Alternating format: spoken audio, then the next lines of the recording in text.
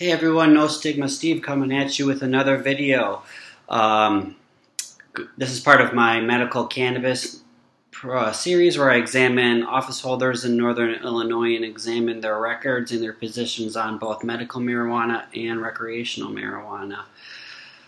I grew up in this area of Rockford, Illinois. Know a lot about just how things work around here. The person we're going to be talking about has been around forever, and it is Dave Syverson. Dave Syverson was first elected in District 34 as a state senator in 1993. He served there till 2013, where he was defeated by Steve Stottleman. Syverson then went over to the 35th and won there, and he's been their senator since. Syverson has a long history with medical marijuana. He was actually one of two Republicans to flip over and to vote the pilot program into existence. He did this mainly to show that that Republicans could vote for vices. There's long been a history with wanting to bring casinos to Rockford to generate money. Rockford is a Rust Belt city. We've lost basically all of our employers, and because of that, you've seen all the problems that are associated with job loss in Rust Belt cities increase. So a lot of addiction here, a lot of opiate use. It's problems like that which have made, I think, Senator Syverson a little more open to cannabis than your average Republican. If you look at his record, he voted for decriminalizing less than 10 grams. He voted for the pilot program. Basically, anything medical marijuana related, he's voted for. So when we get to recreational marijuana, that's where we go into territory. He's very firmly said that he does not believe in legalizing recreational marijuana in Illinois. I don't understand why. If we want to have casinos and we want to bring tourists to Rockford, then one of the great ways to do it is by legalizing marijuana. Marijuana has been growing in this region of Illinois for a long time, just done illegally. There's a lot of great places to grow marijuana around Rockford, and people do it.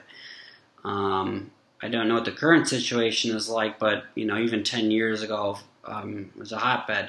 So the people that can do it are already here. So I don't see why you wouldn't want to, support recreational marijuana, but Syverson doesn't want to.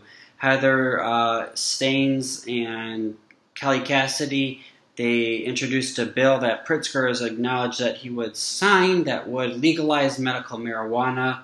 That is actually my old representative, Heather Staines.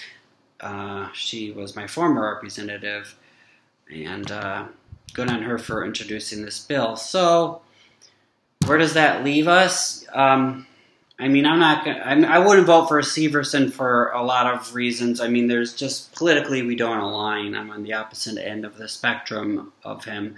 I do have to say that anytime that I've met Syverson personally, he's been very pleasant. I think he's a nice guy.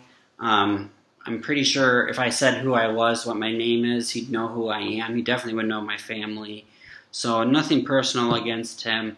He's dealt with a lot of stuff in his family that might make him a little bit more open-minded than most Republicans. So he's someone that you could probably work with, but